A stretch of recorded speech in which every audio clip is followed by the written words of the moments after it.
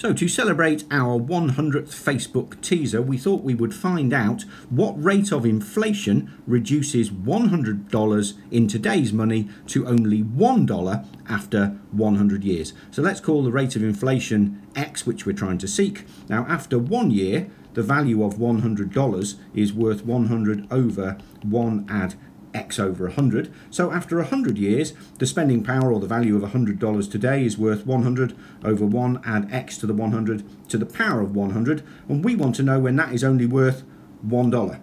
Solving this, we get 100 equals 1 add X over 100 to the power of 100, i.e. 100 to the power of 100th equals 1 add X over 100, or X equals 100 to the power of 100th take away 1 times 100. Doing this on a scientific calculator, we get that X is approximately 4.71%.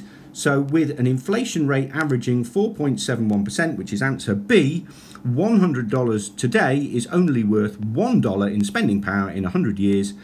Bizarrely and coincidentally, this is almost exactly the same average annual inflation rate in Great Britain over the past 100 years.